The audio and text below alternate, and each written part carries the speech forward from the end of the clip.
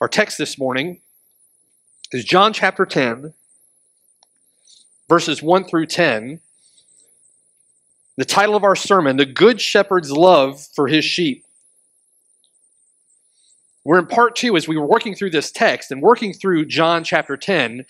It is a glorious text, just an astounding passage of Scripture. And here in John chapter 10, verses 1 through 10, we're just getting into the initial part of this text of Scripture and all the theology and all the truth that God is communicating here. It really is just an astounding section of Scripture. It's all astounding. It's all good. But here's just a beautiful text. God's own picture, God's own depiction of what it looks like to be under the sovereign love and care of the Good Shepherd. Such profound theology, such profound truths here. The sovereignty of God, the responsibility of man, the depravity of man, the effectual call of God, the irresistible grace. Just so much theology packed in here. So it's our joy to be able to continue studying this morning. Jesus Christ, the Good Shepherd, is the Good Shepherd who gives his life in love for the sheep. This is a picture of the Good Shepherd's love for his sheep. Now that love of the Good Shepherd for his sheep, we began last week seeing in 4 ways displayed. In verses 1 and 2, he shepherds his people with a protective love. That love is a protective love. In verses 3 through 4, he shepherds his people with a directive love or an authoritative love. In verses 5 through 8, he shepherds them with an exclusive love. And in verses 9 through 10, he shepherds his people with an exhaustive love. So as we got into verses 1 and 2 last week, we looked at he shepherds his people with a protective love, where the Bible reads in verse 1, "Most assuredly I say to you, he who does not enter the sheepfold by the door, but climbs up some other way, the same is a thief and a robber. But he who enters by the door is the shepherd of the sheep." Now this protective love initially displayed here in verse 1 with a stern warning. Most assuredly, amen, amen. Listen carefully to me. This is emphatic. He who does not enter the sheepfold by the door but climbs up some other way, the same is a thief and a robber. Now, the reason this begins with a protective love is because sheep are perpetually in danger. They're perpetually in danger. Notice first from verse 1 that in the shepherd's protective love, he gives the warning, and then we see that the flock of God is enclosed in the sheepfold. And again, the sheepfold intended to keep the sheep in and danger out.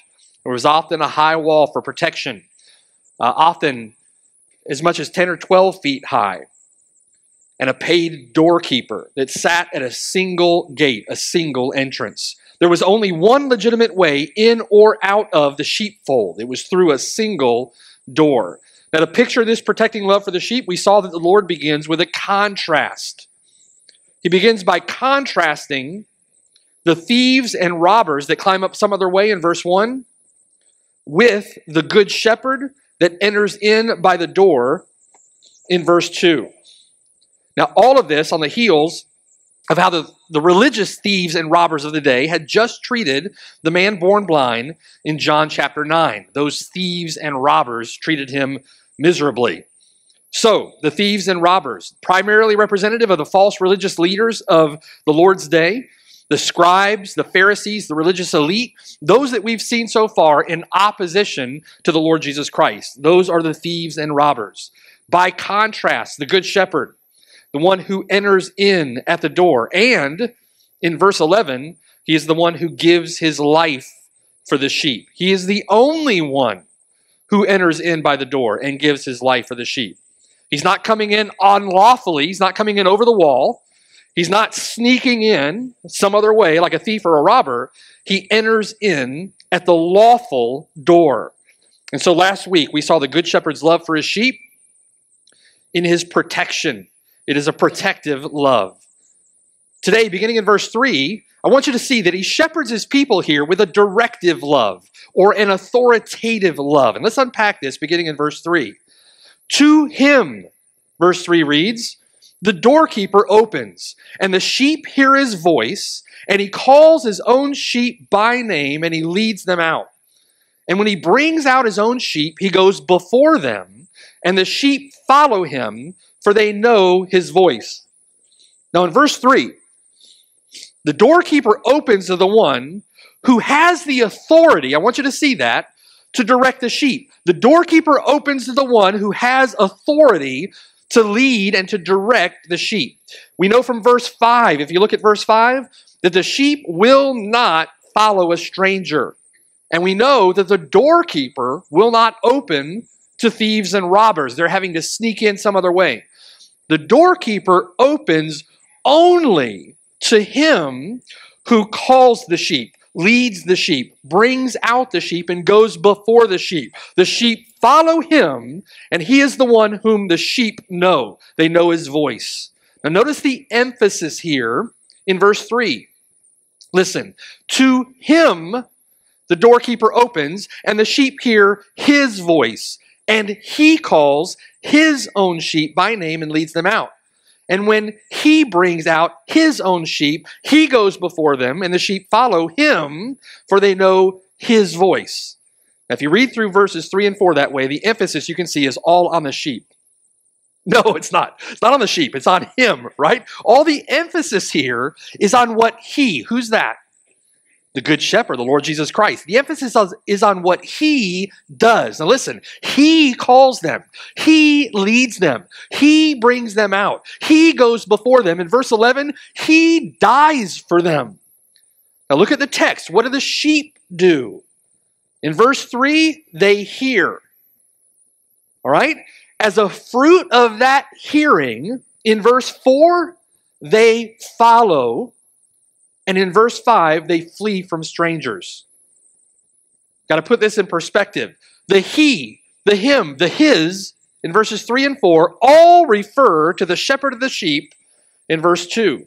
This is the Lord Jesus Christ who says in verse 11, "I am the good shepherd, and the good shepherd gives his life for the sheep." As we come to verse 3 now, the doorkeeper only opens to him, the good shepherd, who has the authority to direct and to lead his sheep. This is an authoritative love, a directive love. Now think about this for a moment, and think about the goodness of the good shepherd. Why would you want to be led by anyone else? Is there anyone else that you can imagine being directed by? Are you going to be directed by your own flesh? You want to direct yourself? It's like abandoning a baby to live for themselves as that baby sees fit. It's like a completely foolish thing to do, right? The baby's gonna die. Why would you want to be led by anyone else? Why would you submit yourself to the authority of self, sovereign self, right? Why would you submit to the authority of anyone else in that way? The Lord Jesus Christ is a loving, good shepherd, and he has the authority to lead his sheep. Submit to him. When you submit to the Lord Jesus Christ, all works out for your good. Incidentally here, as we look at this text, who then is the doorkeeper? Who's the doorkeeper? In one sense, this is not an allegory. It's not an allegory where you look at each piece of the account, each piece of the story, and you look for deeper connections or deeper meanings behind every character or meaning behind every detail. If you look at verse 6 here, Jesus simply calls it an illustration, a paroimia. He's using a simple and well-known comparison, the sheep and the shepherd, and he's using this picture to call out the difference between himself and the false shepherds. Now, however, as we think about our context here, the Lord is giving us the backstory. We understand who the good shepherd is, right? We understand thieves and robbers, referring to the false religious leaders of the day, false shepherds of the day. We understand the sheep, don't we, to be God's elect. And we're going to see that more clearly as we work through this passage. There's a meaning associated here with the sheepfold. We're going to talk about that more as well. Jesus, in verse 7, identifies himself with the very door of the sheep. And here in verse 3, we're introduced to this bit of an enigma here, the doorkeeper. The doorkeeper. Now, I was meditating on this for a while the last couple of weeks, thinking about the doorkeeper. You have to ask the question, what exactly does a doorkeeper do? What does a doorkeeper do? A doorkeeper guards against unauthorized entry, right? And he allows authorized entry. A doorkeeper is a guard of sorts, not allowing those unauthorized to enter, but then allowing those authorized to enter. Now you could say, and many have, that the only one that could do that for the Lord Jesus Christ, here as the Good Shepherd, would be God himself. And we wouldn't disagree with that. We wouldn't dispute that. That's certainly true. But I think in thinking about the doorkeeper, we can be more specific. Think for a moment about the redemptive plan of God. What must be involved for sinful man to have access and right standing with a holy God? What must be involved? One must perfectly fulfill the just and righteous demands of God's holy law. Therefore, the law of God stands as a doorkeeper, if you will, to access to God. In order for sinful man to have access and right standing with a holy God, one must fully satisfy and propitiate the just wrath of God against sin. Therefore, the righteous judgment of God stands as doorkeeper. One must be perfect to enter, as our Heavenly Father is perfect, the Lord says. And therefore, the holiness of God stands as doorkeeper. One must fulfill and purchase the eternal decrees, the eternal covenants, the eternal promises of God. That God in himself might be both just and the justifier. Therefore, the immutability of his counsel, confirmed by an oath, stands as doorkeeper. One must be fully man, in all ways as we are, yet without sin. He must be fully God, harmless, undefiled, separate from sinners, the Son of God perfected forever. Therefore, now think about it, the mediatory requirements of a new and better covenant stand as doorkeeper. You see, if you look at the doorkeeper in this way, there's only one who is able to enter the most holy place past the doorkeeper of God's demands and decrees. Not by the shedding of blood of goats and calves, but with his own blood shed once for all, having obtained eternal redemption, the Lord Jesus Christ entered. Jesus Christ alone entered. Now, why is that important? Because we ourselves, you and I, can only enter past the doorkeeper if we are in him. Only through union with the Lord Jesus Christ. John chapter 1, verse 4. In him was life, and the life was the light of men. Romans chapter 15, verse 12. In him the Gentiles shall hope. 2 Corinthians chapter 1, verse 20. For all the promises of God in him are yes, and in him amen, to the glory of God through us. In 2 Corinthians chapter 5, verse 21, for he made him who knew no sin to be sin for us, that we might become the righteousness of God in him. Amen. Ephesians chapter 1, verse 4, listen to this. He chose us, God chose us in him. He chose us in him before the foundation of the world, that we should be holy and without blame before him in love, having predestined us to adoption as sons by Jesus Christ to himself, according to the good pleasure of his will, to the praise of the glory of his grace, by which he made us accepted in the beloved. In him we have redemption through his blood, the forgiveness of sins according to the riches of his grace. In him also we have obtained an inheritance, being predestined according to the purpose of him who works all things according to the counsel of his will, that we who first trusted in Christ should be to the praise of his glory. In him, Paul says, you also trusted, after you heard the word of truth, the gospel of your salvation. in whom also, having believed, you were sealed with the Holy Spirit of promise, who is the guarantee of our inheritance until the redemption of the purchased possession to the praise of his glory. There's only one. There's only one to whom the doorkeeper opens. There is only one. There's only one who is worthy to receive entry. Do you see? In Revelation chapter 5, as John wept, there's only one who is worthy to open the scroll and to loose its seals. No one in heaven or on earth or under the earth, John says, was able to open the scroll. Only one. The Lord Jesus Christ alone is worthy. There is no other name under heaven given among men by which we must be saved. No other religious leader is worthy. You are not worthy. I'm not worthy. If we are to be with him, then we must be in him. Do you see? Al Mohler said this: if all we need is a teacher of enlightenment, then Buddha will do. If all we need is a collection of gods for every occasion and need and hope, then Hinduism will do. If all we need is a tribal deity, then any tribal deity will do. If all we need is a lawgiver, then Moses will do. If all we need is a set of rules and a way of devotion, then Muhammad or Joseph Smith will do. If all we need is inspiration and insight into the sovereign self, for crying out loud, Oprah will do. But if we need a Savior, then only the Lord Jesus Christ will do. Only one blood that can make us white as snow. No other fount I know. Nothing can for sin atone. Certainly nothing good that I have done. Nothing but the blood of Jesus. So what happens to those who are not in him? They're not in the only one to whom the doorkeeper opens. You see how all of those demands and decrees of God's holiness and God's character and God's covenants and God's promises stand as keys that only the Lord Jesus Christ can open?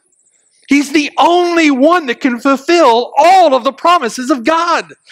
He's the only one in perfect accord with the righteousness and holiness of God. It is only in him that we can have any fellowship with God.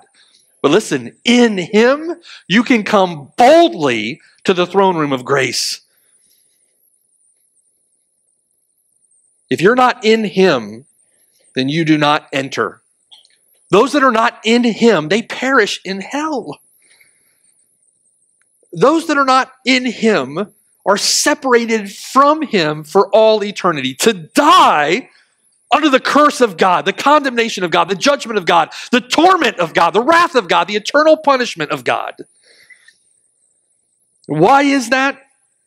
It's because they refuse to come to Christ alone. Christ alone is sufficient. Would you add works to that? Would you add any supposed righteousness that you think you have? Can you add anything to that? Nothing to that. Christ alone is sufficient. Turn to him from your sin. They refuse. Those that do not enter in refuse to count all things loss to gain Christ. To gain Christ and to be found in him. Will you trust him? He's the one that opens the door. He is the door. He is the one to whom the doorkeeper opens to the glorious blessings and riches of God. Will you trust him today and turn from your sin? Do that now. Do it now. Your delay in light of that glory is grievous sin. Turn to Christ. As the doorkeeper opens to him, John says in chapter 10, verse 3, he says the sheep hear his voice, and he calls his own sheep by name, and he leads them out. And when he brings out his own sheep, he goes before them, and the sheep follow him, for they know his voice.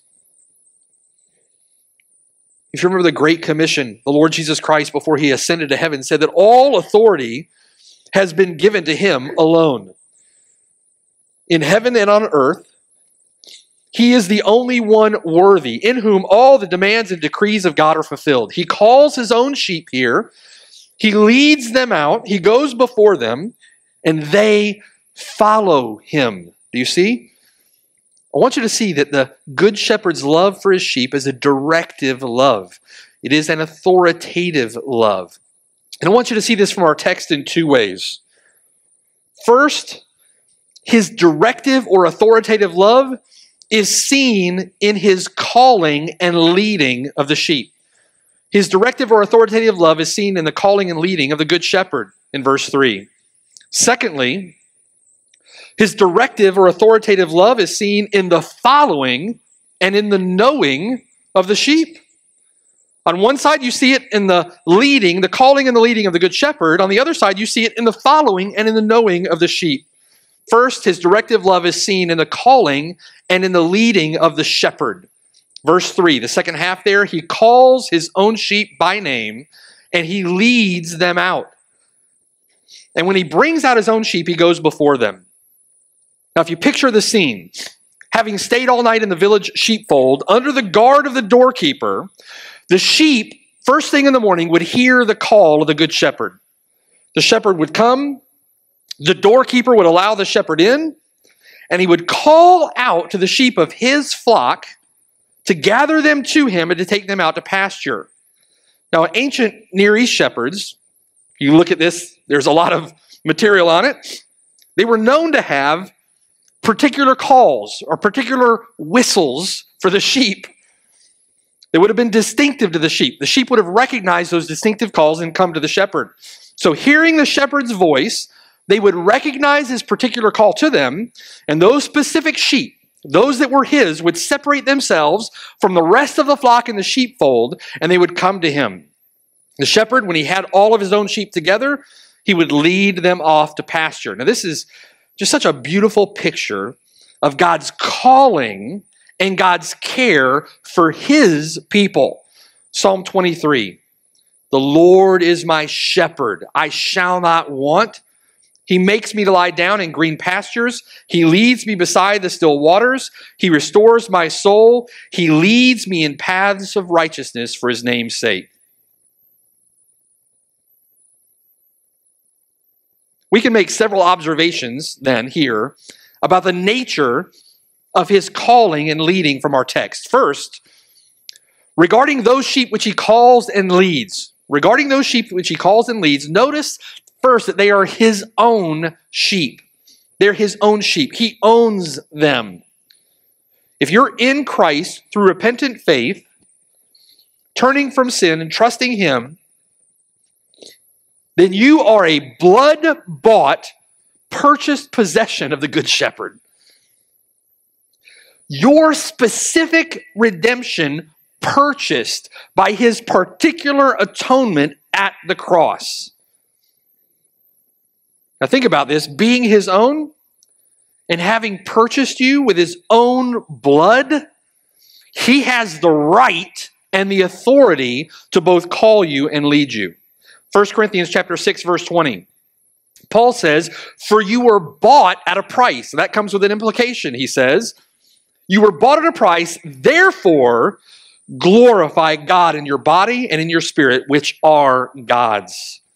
His is an authoritative love.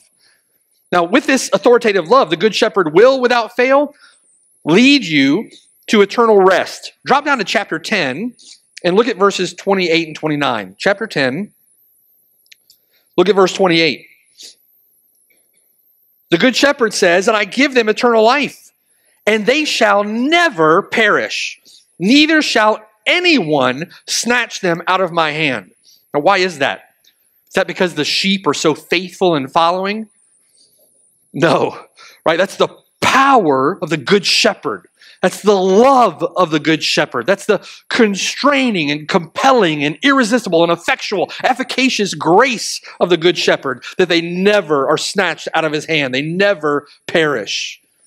Verse 29, my Father who has given them to me is greater than all, and no one is able to snatch them out of my Father's hand. I and my Father are one. as we consider this, if he's in the sheepfold and he's calling his sheep to himself, then this also presupposes that there are other sheep in the fold that are not his own. Now, this is an important point to understand. He goes to the fold, and out of the fold he calls his own. Okay, now here specifically, in John chapter 10, verses 1 through 6, the Lord is referring to Israel. He's referring to Judaism. Jesus said in Matthew chapter 15, verse 24, I was not sent except to the lost sheep of the house of Israel. Now he's first sent to that fold, if you will, to Judaism, to Israel.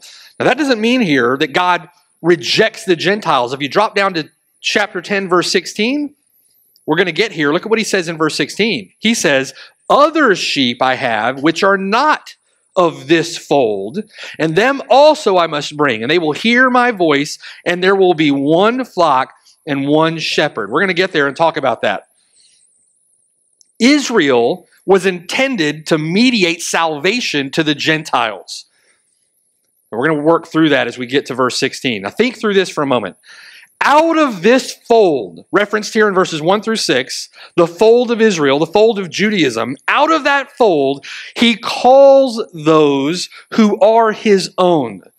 Now all those, according to verse 29, are all those that the Father has given to him. Now you might say for a moment, wait a minute, I thought that the Jewish people were all children of God. I thought that Israel were all children of God. No. John chapter 1, verse 11, you remember our text, don't you? John says he came to his own, who's that? The children of Israel, the Jews. He came to his own, and his own did not receive him. His own did not receive him.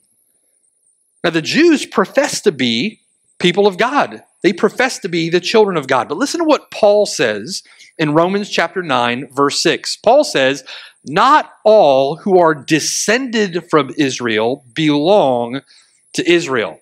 What do you mean by that, Paul? Chapter 11, verse 5. At the present time, there is a remnant, a part or a portion of them that are chosen by grace. Not all who are descended from Israel belong to Israel. There is a remnant, there's a part or a portion of them chosen or elected by grace. Chapter 11, verse 7, Paul says, Israel, the nation of Israel, has not obtained what it seeks, but the elect have obtained it. Putting it another way, Paul says in Romans chapter 2, verse 28, for he is not a Jew who is one outwardly, nor is circumcision that which is outward in the flesh, but he is a Jew who is one inwardly, Paul says, and circumcision is that of the heart, in the spirit, not in the letter, whose praise is not from men, but from God. Now this is really important to understand.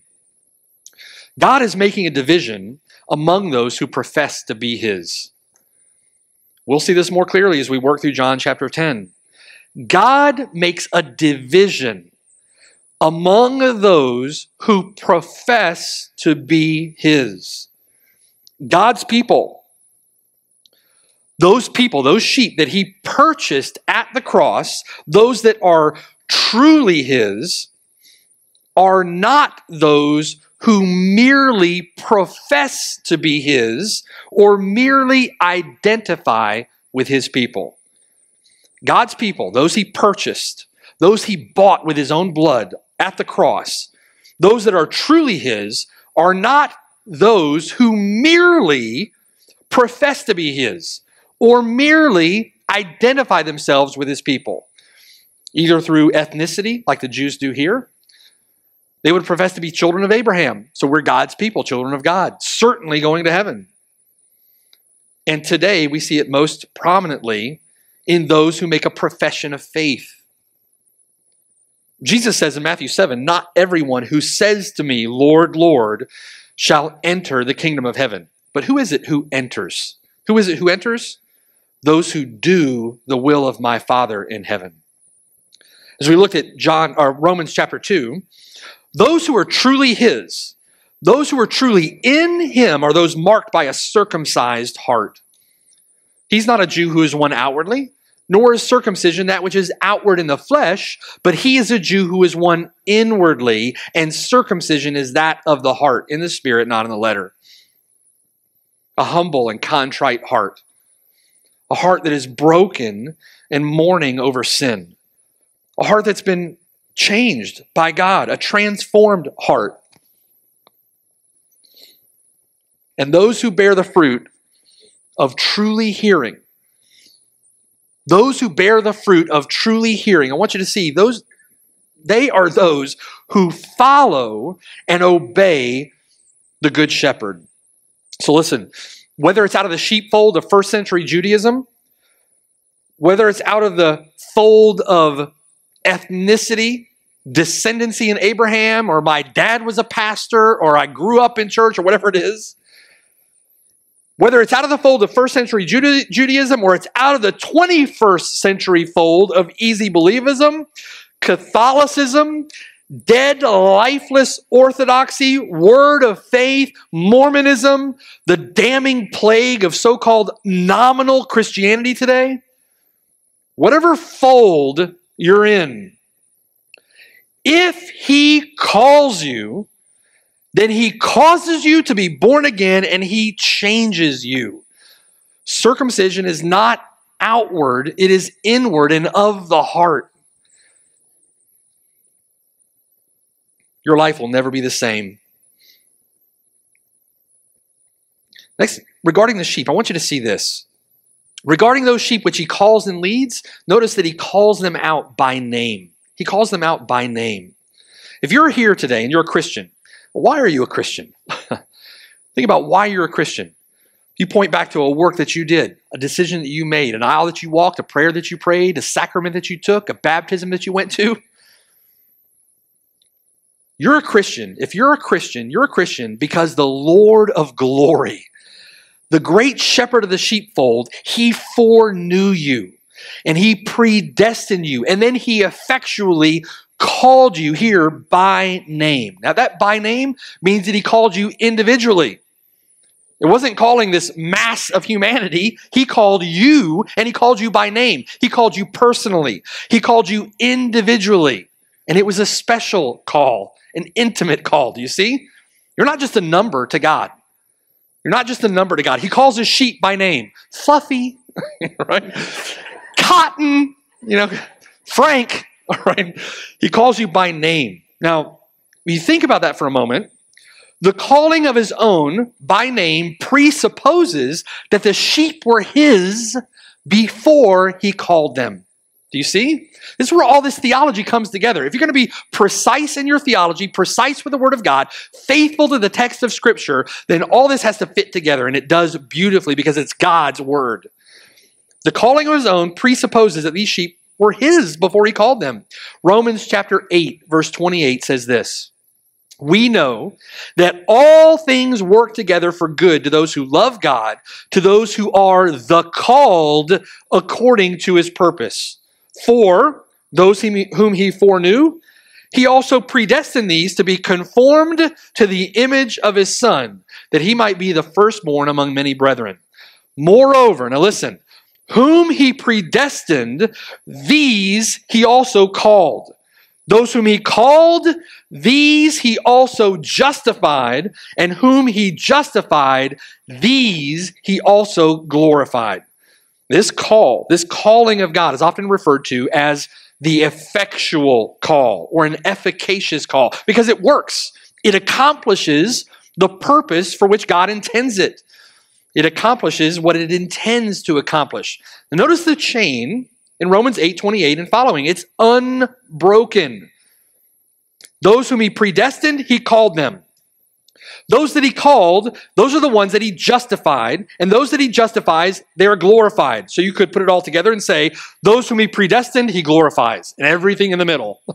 It's an unbroken chain. It is an irresistible grace. His plans, his decrees are unthwarted. They cannot fail.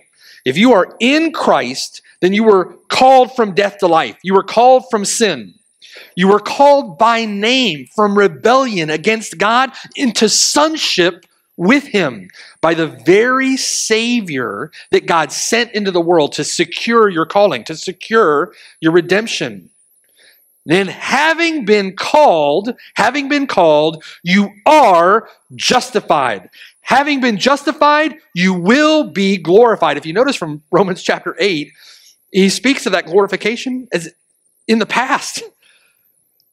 It's so certain, so set in the eternal decrees of God, it is as if it's already taken place. You will be glorified. Now, how do you know that you've been called? We're talking about these sheep that he calls and he leads. He calls them out by name. How do you know that you've been called? Now, according to verse 29, if you drop down to chapter 10, verse 29, these that he calls are a particular flock of sheep, and they're a particular flock of sheep that God the Father gives to him. Verse 29 says, "My Father who has given them to me is greater than all." One of the marks or evidences that this flock, these sheep, belong to him, a particular mark of elect sheep that have been effectually called by God, is the fact that his own sheep hear his voice. Verse 3. They hear his voice. They know his voice. In verse 4, they know his voice and they follow him. That's important to note. Just like Matthew, the tax collector, right? He got up from his tax table and he followed Christ. He called Philip. He called Nathanael. He called Simon Peter. Simon Peter left his nets, left his fishing, and followed Christ. You may have lived long in your rebellion. You may have been stiff-necked. You may have rejected Christ at every turn. Even now, here today, you may be sitting here rejecting the preaching of God's word, rejecting God's grace to you that you're here, rejecting the Lord of glory who gives his life for the sheep. You may be stiff-necked, hard-hearted, rebellious, loving your sin, intending fully to go back to it. But when the grace of God and his love toward you appears, you turn and follow him. It is an efficacious, effectual grace. The sheep that are his, those that hear his voice, they know his voice, they follow him.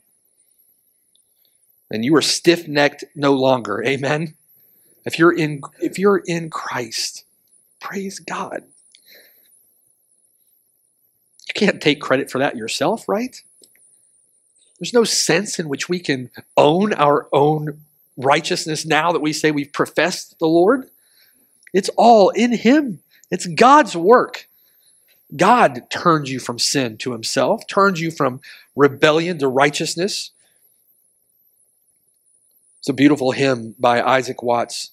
While all our hearts and all our songs join to admire the feast, right? The wedding supper of the Lamb. Each of us cry with thankful tongues, Lord, why was I a guest? Have you ever asked that question? It's common to Christians. Lord, why? Why would you have saved me? Look at how wretched, how undeserving. Why was I made? Notice the passive voice there. Why was I made, the hymn says, to hear thy voice? That's good biblical theology. Why was I made to hear thy voice and enter while there's room? When thousands make a wretched choice and rather starve than come. 'Twas that same love that spread the feast that sweetly drew us in. Else we had still refused to taste and perished in our sin. It's all of the good shepherd and the good shepherd's love for his sheep. He owns them and he calls them out by name. But notice in verse 4 that he also brings them out and goes before them. He brings them out and he goes before them. Verse 4, and when he brings out his own sheep, He goes before them, and the sheep follow him, for they know his voice. Interesting that although he calls us by name, and it's an effectual call, right? It's a wonder-working grace. It's a powerful call. It accomplishes that which it's intended to accomplish. And although that's true, although he calls us by name, and it's an intimate, a personal, an individual call, he has to get us out with some force. The word there for brings them out is the word ekbalo. It means he throws us out. He throws us out. He expels us with some force. He has to throw you out of the fold of your sin. How many of you have felt that way coming to the Lord? It's not easy repenting, right? Not easy repenting. Not easy turning from sin. It's a battle. He has to throw you out of the fold of your sin. Has to throw you out of the world. Throw you out of the fold of the world, the flesh, and the devil. It's difficult to turn from this world and to turn from your own flesh. The Bible says you have to agonize to get through the narrow gate, which is difficult. It's a difficult way which leads to life. Now, again, we talk about that. But we have to put that in context, right? Of so many that teach today that it's easy. All you have to do is say this prayer. All you have to do is this, that, or the other thing. Anytime you hear any call to the gospel prefaced by all you have to do, you need to, verse 5, flee from that stranger. Once you're through, it's not going to be easy either. It's no flowery beds of ease once you're through the gate, once you're out of the fold. But notice though, that although he has to throw us out of the fold of our sin, verse 4 says, he goes before us. He goes before us. He doesn't drive you by a whip or at the point of a sword. He goes before us lovingly, graciously, but authoritatively, right? Lovingly, graciously, and authoritatively. He is the Lord Jesus Christ, the Good Shepherd, but he is Lord Jesus Christ. And it's for our good. It's because he loves us that he is authoritative. You know, Western shepherds, you have these shepherds in the ancient Near East that would go behind the sheep, right? Or that would go in front of the sheep, leading them out. Western shepherds drive the sheep. Often Western shepherds drive from behind the sheep, and they use dogs or clubs, and they drive the sheep. Here you see a biblical picture of how the Good Shepherd lovingly leads the sheep. I think this is a biblical portrayal of how the Lord leads us. The loving direction of God.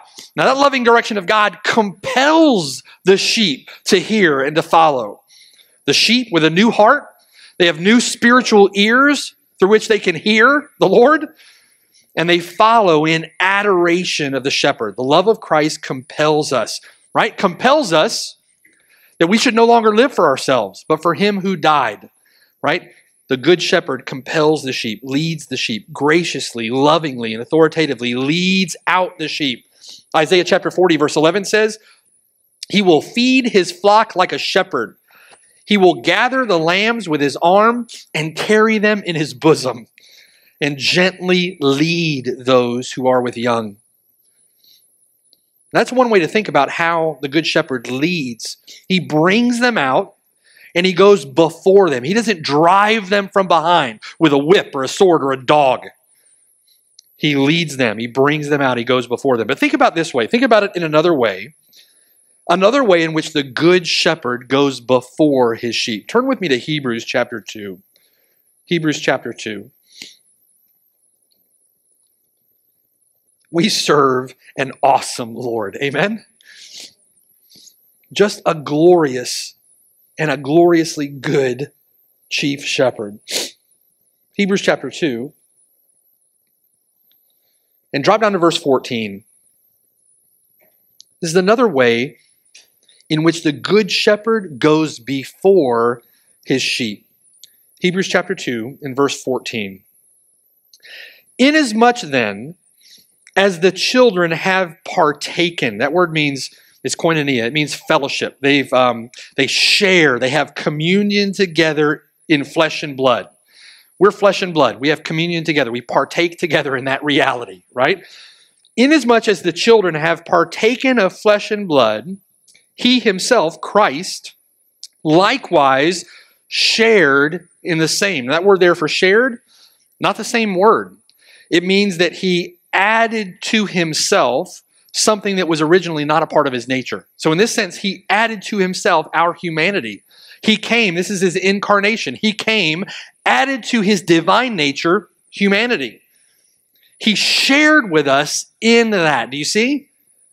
He himself likewise shared in the same, that for the purpose that through death he might, one, destroy him who had the power of death, that is the devil.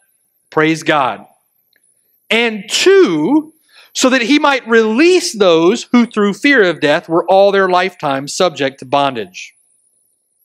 Well, listen, verse 16. For indeed, he does not give aid to angels, but he does give aid to the seed of Abraham. Therefore, in all things, he went before us. You see? In all things, he had to be made like his brethren so that he could go before us, that he might be a merciful and faithful high priest in things pertaining to God, to make propitiation for the sins of the people.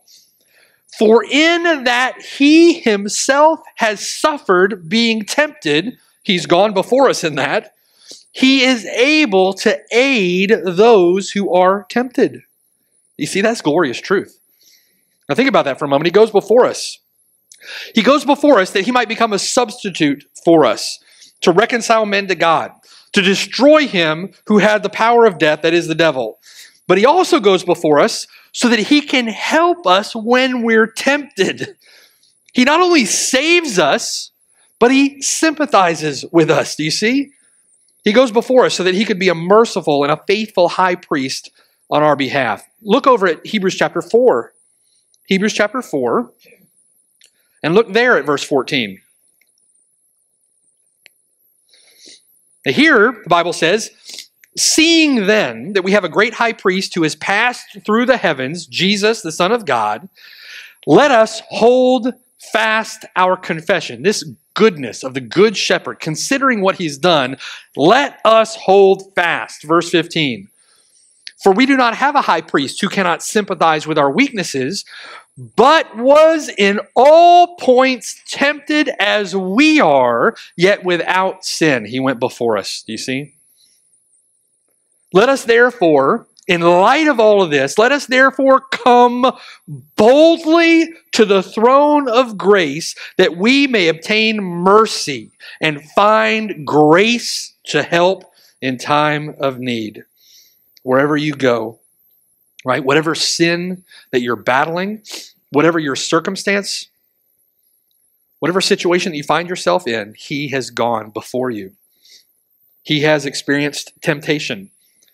Listen, the Lord Jesus Christ has experienced temptation to a far greater degree than you will ever face it. If you think about that, you succumb to temptation far before ever experiencing the full fury of it.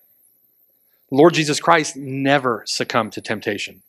He was sinless, without sin. He faced the full measure of every temptation that came upon him because he withstood it to the end. He can sympathize with our weakness. He has felt what we've felt. He knows hunger. He knows thirst. He knows weariness. He knows grief. He knows grief. He knows times of trouble. He knows pain. He knows love. He knows joy. He knows indignation. He knows anger. He knows heartache. He had to exercise faith.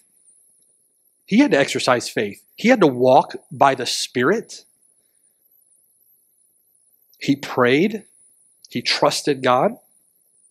In all of that, in all the ways in which his humanity he went before us, the Lord Jesus Christ overcame. He was victorious in every trial. Utterly and completely victorious in every battle. faithful in every circumstance. So when you find yourself battling sin, there's grace here for help in your time of need. Turn to Christ. Put your faith in Christ. When you're in fearful circumstances and you're facing anxiety or depression or discouragement, turn to Christ. Come boldly into his throne room to find grace. The one who is fully God is the one who is fully man. And he fully understands and he can fully provide help in time of need. He leads us having gone before us. Do you see? We serve a great Savior. It's a great picture, isn't it, of the master-disciple relationship. He calls us by name. He leads us. He brings us out, going before us. It's a beautiful picture of the master-disciple relationship. The Lord commands. The Lord is authoritative. There are commands in Scripture. But if you think about his gracious and merciful office as the great and merciful and faithful high priest, in the way that he leads, how is the Christian to respond to that? It's not, what must I do? Right? It's what can I do? When I'm tempted to wander, when you're tempted to wander off into paths and sin and rebellion against God, laziness and apathy, you can say no.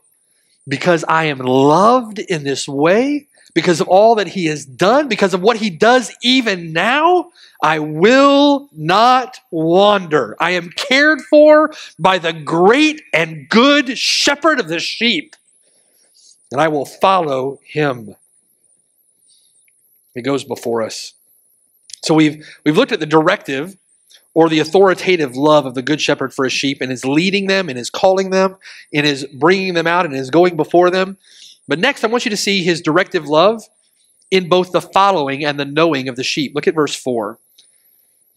Now, having heard his voice in verse 3, the sheep follow him, verse 4, for they know his voice. Now, again, the calling and leading of the Good Shepherd is efficacious. There's grace at work in it, and it produces an effect. It produces an effect. One of the effects is, one, they know his voice, verse 4. They know his voice. True sheep have a discerning ear by the grace of God. They hear his voice, their ears go up, they recognize the voice of the Good Shepherd, and they follow him. They trust the Good Shepherd. There's no need to be fearful of being lost. There's no lack of spiritual food. There's no want of security. There's unshakable, unwavering safety in the shepherd. They are never to be abandoned. What he wants you to have, he gives you. What he wants to withhold from you, he withholds. What's not good for you, all things made to work together for your good. They know his voice, they trust him, and so they follow him. Now, a sheep can wander, right? Praise God that the good shepherd pulls back his wandering sheep. There are those that wander from the fold because they were never part of the fold to begin with. But the good shepherd, they trust. They know his voice, and they follow him. Now, that's the result of their good hearing. The result of their good hearing is that they follow him. Here specifically, to follow means to obey, adhere to him, cling to his teachings, cling to his word. And that's the mark of a true sheep. Think about the new covenant. The Bible says, God says, that in his covenant, he'll make a new covenant, that he will give us a new heart. He'll take out that heart of stone, give us a heart of flesh. He will indwell us with his spirit, and what? He'll cause us, that's right, he'll cause us to walk according to his judgments. So ask yourself this morning, are you following the Good Shepherd? Do you want to? If you want to, then follow him. Follow him. He is the Good shepherd. But the good shepherd doesn't leave you where you are. He throws you out of the fold of your sin. Do you see? He leads you and he expects you to follow. You are expected to follow him. All this is just significant theology. You have God's sovereignty, he leads, he brings out, he's the one who calls. You have man's responsibility that is equally and fully true. You must hear him and respond. You must follow him, obey him. There's foreknowledge here, there's predestination, there's election, there's the effectual call of God, there's irresistible grace. It's like just full of theology. The directive, the authoritative love of the good shepherd for his sheep is seen in the knowing of his voice and in the following of the sheep. This just points us to another profound truth in verses 5 through 8. So we consider the good shepherd's love for his sheep. He shepherds his people with a protective love. He shepherds them with a directive or an authoritative love. But next, he shepherds his people with an exclusive love. An exclusive love. Look at verse 5 back in John chapter 10. Verse 5. Here John says, "Yet they will by no means follow a stranger, but will flee from him. For they do not know the voice of strangers." In verse 5, where he says no means, by no means, that's ume. It means absolutely not. It's a strong negation in the Greek. With the same certainty that they follow the shepherd, they certainly will not follow a stranger. Right? Stranger here is someone belonging to another, someone who doesn't belong in the environment in which they find themselves. They are a stranger to the fold. Now, true sheep, genuine sheep, may from time to time be temporarily corralled by someone who is deceptive. You've seen that happen. That may have happened to you. Even though they may be temporarily corralled, they're never going to be truly fed. They're not going to be nourished. Their growth is going to be stunted, and they're going to be restless. They're going to be needy. They're going to be unsettled. Increasingly, they're going to say, that voice that I'm hearing is not a voice that I'm comfortable with. It's not the voice of the good shepherd. It's not familiar to me. And when the truth comes along, they recognize his voice, the Spirit witnesses with their spirit, and they say, amen, and they flee, never to go back to that stranger. That's the way that it works. They won't stay long in error, although occasionally being temporarily corralled by a deceptive liar. Many of you are here today. Many of you are here because God saw to it that you heard truth, that you heard his voice. Amen? You can point back to your experience, to the Lord leading you out, going before you, bringing you out, throwing you out of the fold. You heard truth. Now, truth is exclusively from him. Exclusively from him. And we are to follow no one else but him. His love is an exclusive love. Yeah, but what about those Muslims? So they worship Allah. That's the same. We're talking about the same God. No. No. If you embrace Allah in Islam, you go to hell when you die. The true sheep hear his voice and they follow him. It is an exclusive love. What about, Mormonism? They talk about Jesus Christ. They use sort of the Bible. No. True sheep hear his voice. They follow no one else. They don't follow Joseph Smith. They follow no one else. They don't follow Ellen G. White. They don't follow Joel Osteen. They don't follow Joyce Myers. They don't follow Creflo Dollar. They don't follow strangers. They follow the shepherd, the good shepherd of the sheep. We are to follow no one else but him. There is one mediator between God and men, the man, Christ Jesus, who gave his life for the sheep, a ransom for all to be testified in due time. For those who are not his sheep, they'll fall for anything. They will fall for anything. And you see that throughout professed Christianity today. Those who are not of his sheep will fall for anything. And it is sometimes staggering what they'll fall for. You listen to one of these liars, one of these false teachers, make a statement and you're like, man, there's no way, right? No way that anybody's going to fall for that. And then there's this stadium full of people there the next week. It's amazing.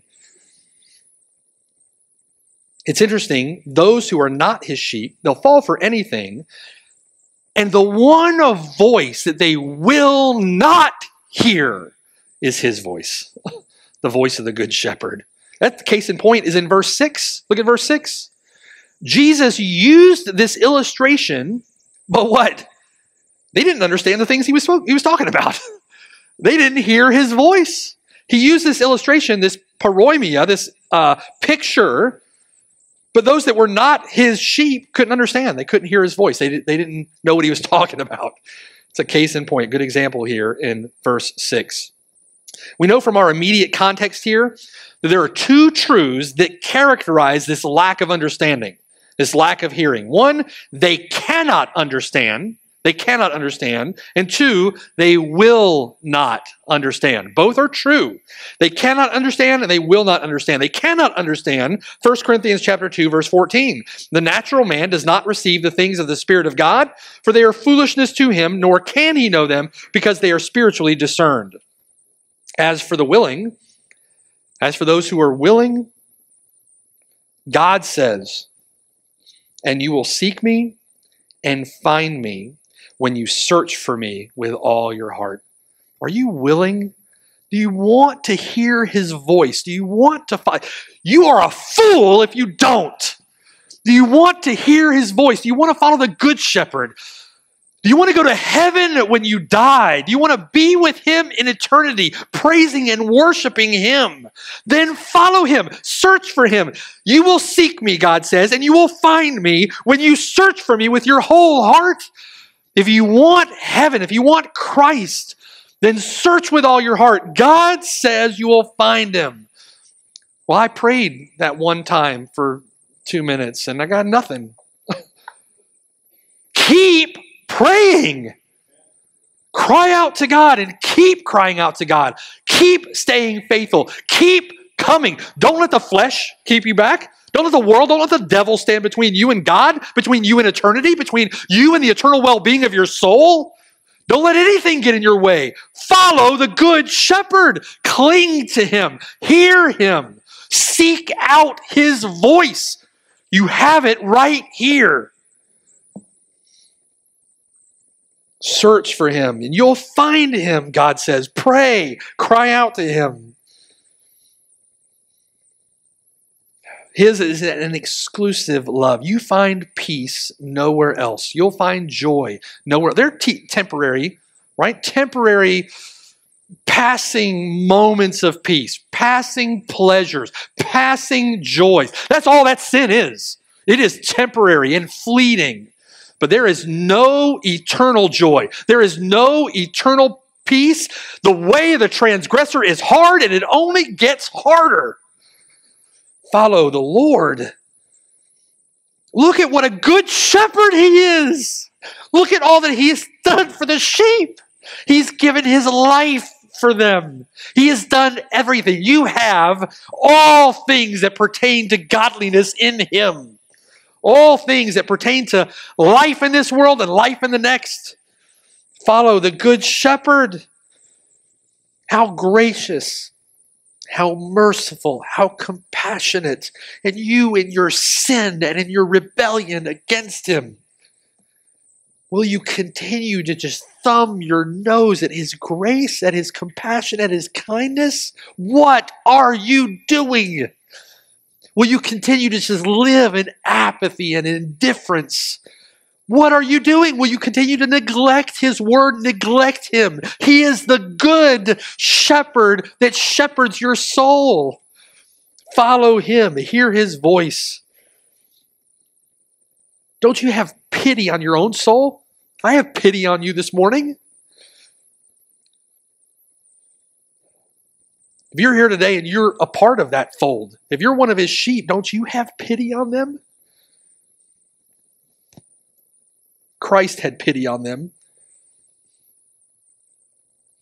Matthew chapter 9, verse 36, when he saw the multitudes, the Lord was moved with compassion for them because they were weary and scattered, like sheep having no shepherd.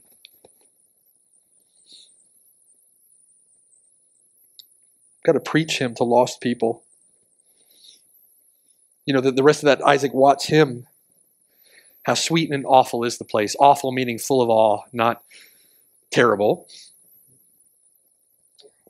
Isaac Watts writes, "Pity the nations, O our God. Constrain the earth to come. Send thy victorious word abroad and bring the strangers home.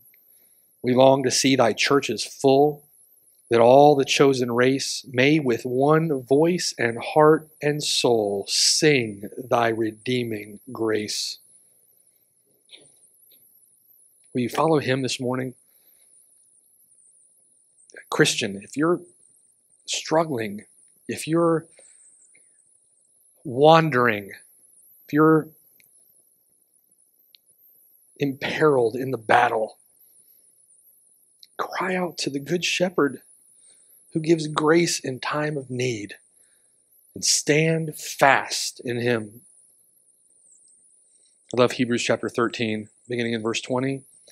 "Now may the God of peace, who brought up our Lord Jesus Christ from the dead, that great shepherd of the sheep, through the blood of the everlasting covenant, make you complete in every good work, to do his will, working in you what is well-pleasing in his sight, through Jesus Christ, to whom be glory forever and ever." And all God's people said, amen. Let's pray.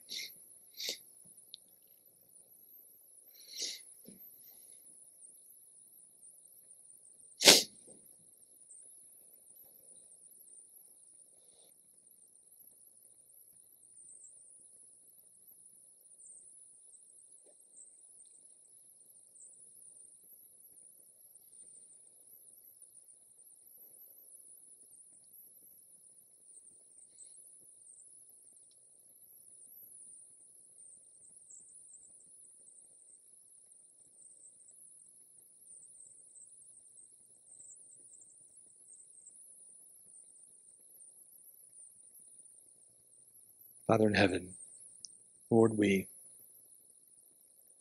turn anew, turn afresh, to look upon the face of our Good Shepherd through your word, for the understanding that your Spirit graciously gives to us.